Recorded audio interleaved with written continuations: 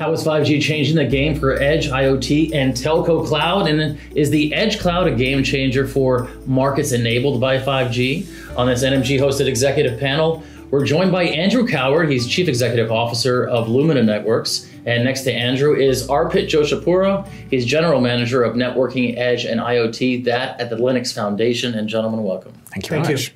Well, thanks for being here. We were lucky to have a bit of a conversation before this sort of formalized setting here about the core and moving out to the edge very, very quickly, and how 5G is sort of facilitating and expediting that process. I wanted to get into a bit of that here. Arpit, I'll start with you to sort of set the stage for the audience out there that weren't privy to this previous conversation. How is 5G changing the game for Edge, IoT, and Telco Cloud?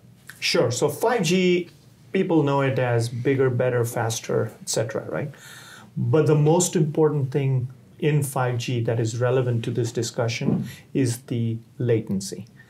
And extreme low latency, 5 to 20 milliseconds range of latency, drives a whole different set of applications. And these applications now require compute and storage close to their environment, right? And so now all of a sudden what's happening is the compute and storage, in other words, the stack, comes close to the app. They can be put all the way on-prem or at the telco edge or edge cloud or smart cloud, or there are 1,000 names. At the end of the day, if you put compute and storage close to 20 milliseconds of turnaround for an app, that's the edge location. And that's a game changer completely, because that's enabled by 5G. And all of a sudden, you have your entire cloud at your disposal close to you. Right. Well, and of course, everything that's happening with 5G for the early deployments we've seen is just basically turning on 5G radio. What we're talking about is taking advantage of the technology and this move to the edge to basically enable these apps. Or to put it another way, none of these carriers are going to be able to monetize this 5G network unless they're able to turn on more services, IoT devices, more applications, and the place to do that will be at the edge. You had both mentioned some use cases that are enabled by 5G, these sort of game-changing technologies, and how Edge Cloud plays a role in that. Can you just for the audience, can you give us maybe one of those use cases as an example so they can wrap their head around what that means? Sure. It could be an application that uses video, but it's not a YouTube, right? So 360, AR, VR, drones moving around, beaming things, security, venue, real-time displays, anything. I summarize all next-gen killer apps in sort of two ways. Anything that is video and high bandwidth that requires low latency, but it's not YouTube, and anything that is connected to the network and that moves, but is not a phone. Right? Interesting. Use case? Well, right, so let's pick up on the AR example, right? So when you have a headset on and you're kind of moving around, you need extremely low latency. You need the network to keep up and the applications to keep up so that you don't get dizzy. And so you either have to have compute right there next to you, or you have to have it very close to you. And so for that reason, a lot of these new applications will require that local compute, within a mile, 2 miles of where you are, just to deliver that low latency so we don't all get dizzy.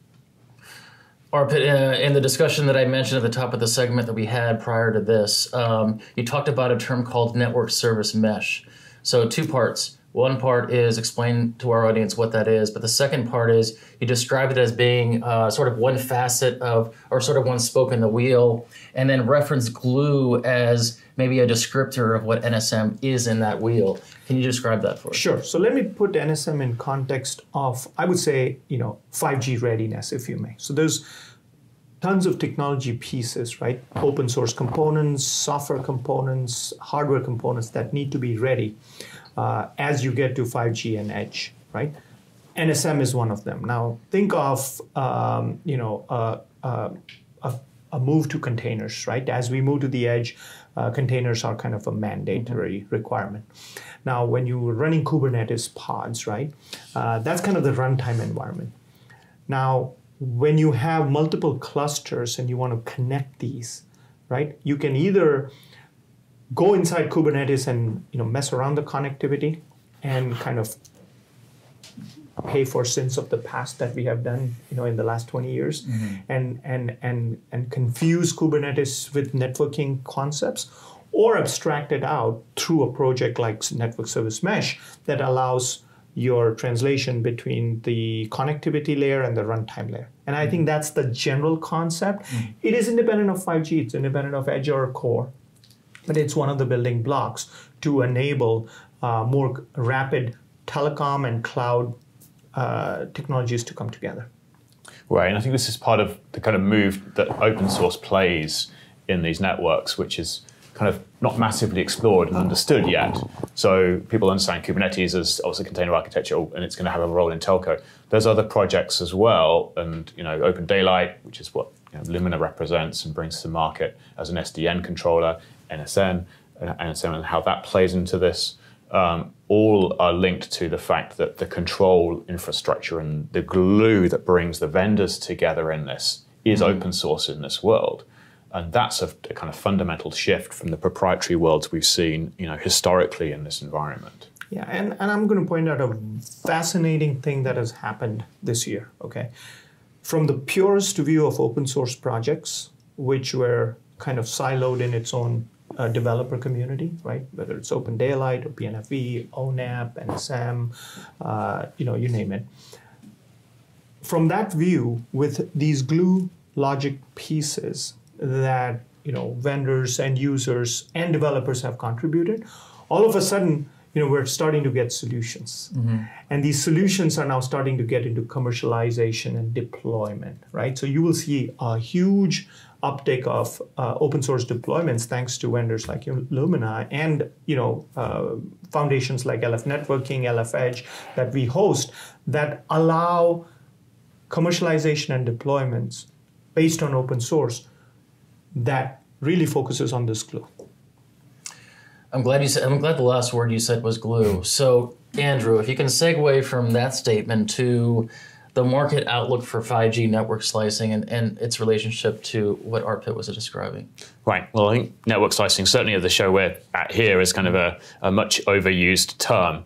But fundamentally, the interface or where this comes together is saying, I want to give that, for example, that AR application I talked about, its own cut of the network. And what that means, right from the base station through to the optical network, through the wireless network, obviously, to the compute and everything, has to be orchestrated to deliver that one slice for that one application so it gets the performance it needs and you're not kept hanging when you turn left and the screen hasn't moved with you.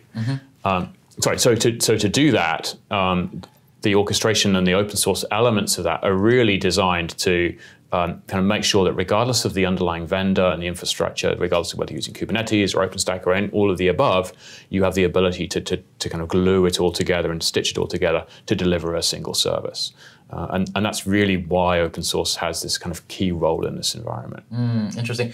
So Andrew described network slicing very well. Again, use case, Arpit, can you give us a 5G network slicing use case that the viewers can, again, wrap their head around what that is? There's many, and I think the biggest one is all going to be segmented by the verticals, right? So I feel like smart manufacturing would be a good area. So that's exactly where I was heading. Where if you look at where edge will play a big role, and I'm going to repeat these markets in a linear order. So for the first time, I think there's consensus on which verticals are going to take advantage of 5G network slicing and edge compute in general.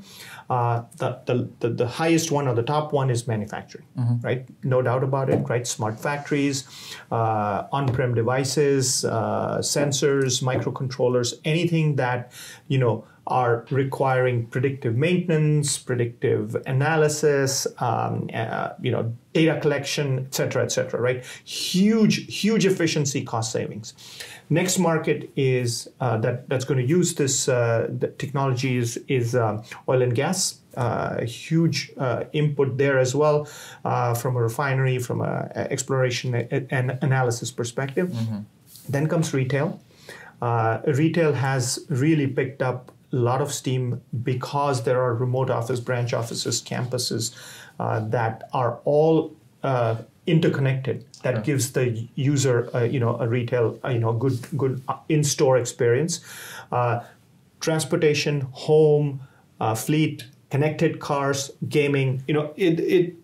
There's a whole list of verticals that foundations like LF Edge or umbrella projects like LF Edge are focusing on with blueprints, and that's kind of fundamentally based on 5G technologies, IoT requirements, edge compute requirements, and a whole bunch of glue that comes through open source projects.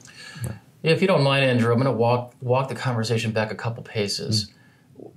Are there different definitions of edge, and if so, why? Of course, the question really is, where is the edge? and where does that move? I think what we're saying, historically, the edge has been, let's put it in miles terms, it's been, 20, 30 miles plus from the consumer. At this point, we're saying it's a couple of miles away, if that. Depending on the geographic spread. And it's that shift to say the edge of where I'm going to put intelligence is where my edge really is. And by intelligence, we mean compute and the ability to move applications and workloads to that place. Yeah. So the geographic part of it really is the only definition that counts. Yeah, and to solve this exact problem, right, we have under the LF Edge umbrella, under Linux Foundation, we have a glossary project, which is a Wikipedia-style definition of terms, right? And we are now, as a community, zooming in on the following definition. To build on what Andrew says, there is a proximity element, there is a mobility element, and then there is a latency element, right? It's all kind of related, but sort of not, right? And so if you start off with, and there's not one edge, right? There's probably, I think loosely speaking, there are two types of edges at the macro level. There's a device edge, which includes on-prem edge in factories. It includes home edge in the homes, and the realization of those could be microcontrollers or gateways or whatever. And then there's the infrastructure edge, right, which is the telco edge, edge cloud, smart cloud. Multiple terms are being used, but it's really anything that is in that proximity that gives you anywhere between 5 to 20 milliseconds latency. Right. It's not a cloud data center. It's not a centralized data center. And to that extent, what LF Edge is doing is it's unifying the communities that are solving this problem. Because there's an IoT view of edge, there's a cloud view of edge, there's an enterprise view of edge, and there's a telco view of edge. And we're bringing all of them together, saying there's only, a common unified framework. Andrew, I want to get to open source in just a moment, but before I do, just to kind of finish off or round out what Arpit was talking about in the edge space. So with edge comes data, clearly. How do you decide, and both of you, how do you decide what gets managed at the edge and what data gets transported on? Well, I think to the extent that you can, whatever you need to do at the edge, you should do at the edge, and whatever you must push to the cloud, you must push to the cloud. Are there other factors to think about? Well, the latency is key, for sure, right? Security will be important wherever this data is, and just simply the orchestration of saying what happened deep in the cloud is now happening at the edge. All the things you used to do to protect in the cloud must now be brought to the edge, and where that edge compute is. That's the beginning of this infrastructure. Is that an easier said than done process? Where are we on that? Right. So if your security protocols for the centralized systems are in place and properly done today, it's a case of extending them. Of course, there's complexity in that, and that's something that we have to work through as these things get deployed. But as long as the policies are correct and tight, they should play out as we move more to the edge. And I'll also say at the end of the day, it's the policies that the telcos or any of the users are going to determine, right? So there's also an initiative under LF networking under the ONAP project, right, which is the automation project, which brings the zero-touch policies to the edge, right? So now, based on those policies, you can actually push down profiles all the way down to the device edge, which again determines in real time, because no manual interventions needed, what data gets up, what data gets down. And I think to echo Andrew's point, I think we're probably aging ourselves, but in the networking world, 30, 25 years ago, we had this famous saying, switch where you can, route if you must. Right. Yeah. So process data as close to the app as possible. Right. And only push it up if needed, especially these days. Right, and to go back to the security point and kind of tying that back into network slicing, one of the big benefits of network slicing is that you essentially create a private network for whatever it is that you're building. So when you think about some of the breaches we've seen in connected cars, where hackers have been able to stop a car on a highway, that's because they could reach the car on the highway because it was publicly accessible on the internet.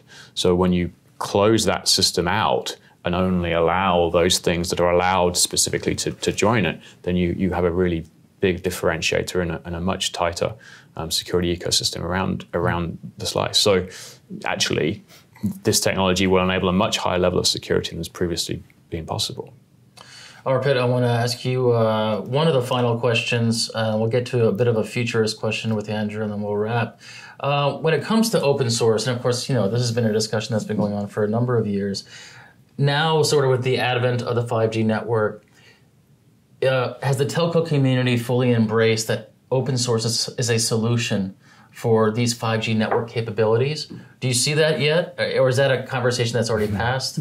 I think that's if you asked me last year, I would say, yes, we're starting to see it. Now, it's a given. It's a given. Okay. It's a given. So I can stop asking that question. Yes. The operators have made a statement, and in fact, LF networking as a community of operators accounts for over 70% of the mobile subscribers through participating carriers, right? Mm-hmm. Pretty much majority of the carriers have already said open source is the way to go. Okay, so that one's a done deal. Mm-hmm. Now, in open source, then of course there are projects like Open Daylight, ONAP, OPNFV, there's multiple projects.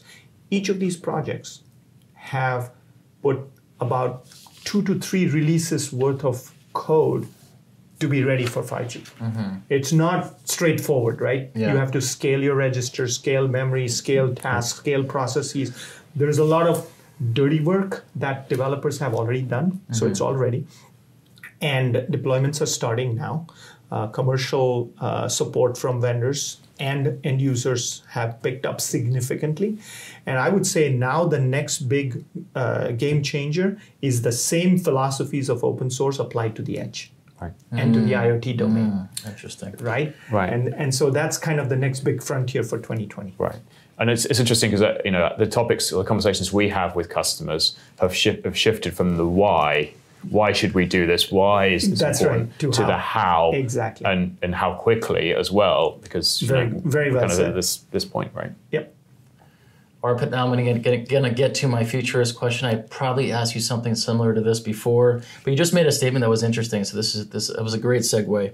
Open source applied to the edge. This time next year, where do you think that conversation would be? Exactly a year from now, right? We will have a whole bunch of edge projects. We already have 7 under the LF Edge, right? Which are solving telco cloud, edge cloud, IoT cloud, and enterprise edge, right? Positioning. We will have probably 3 verticals that are in the deployment phase. Obviously, the top ones with the most pain points are the ones going to start quickly. Mm-hmm. We will have several automated deployments in the telco space, right? So you're not only flipping the radio to 5G, right? Mm-hmm. Or the base station to 5G. Simultaneously, while you go and do that, you're going to put edge compute below the base station, and you're going to put edge compute inside the pod in a smart central office, right? So you will have that infrastructure already done through open source, and the telcos, in my mind, have a upper hand this time around. Right. You know why? It's the real estate formula. Location, location, location. Yeah. Interesting. So linked to that is the parallel journey that these telcos are going through in automation and digitization of their networks. Mm-hmm. And this is, open source being the key to enable that to happen. They can't roll out these services unless automation is done. And so the journey that many of them are on through this year is to get the networks ready for 5G so that when that hardware shows up with that compute, there's not somebody manually trying to configure a slice. I mean, a sensor is not going to be on the phone saying, hey, I need service AT&T. It's not going to happen, right? Yeah. There's no store. It comes up, 10 milliseconds, registers automatically, gets its policy. Very good point. Automation is already ongoing, and it will be ready, in terms of deployment as these 5G devices scale. Yeah. So it sounds like the mantra is location, location, location, and automation, automation, automation. Supported by open source. How about that? Right. Okay. That's a good summary. Fair enough. All right. Arpit, thanks for your time. I think you're heading back to the convention center a few blocks away, so we appreciate you coming down. It was a good discussion. Thank you. And again, I didn't realize that you two just had met quite recently, so it was good to have you here on front of the camera, and we can send that out to the world. So, Andrew, as always, we've had you on. Barcelona was the last time, I believe. Yep. And that was a great discussion as well. That was with Arpit as well. We were there. Yeah. That was great. So we'll probably do that again. Let's do that again. Absolutely. Looking forward. Absolutely. All right. Thank you very much for your time. And once again, for our audience, NMG thanks our panel for speaking on the future of 5G Edge and Telco Cloud. For this executive panel on demand, please go to thenetworkmediagroup.com. So long.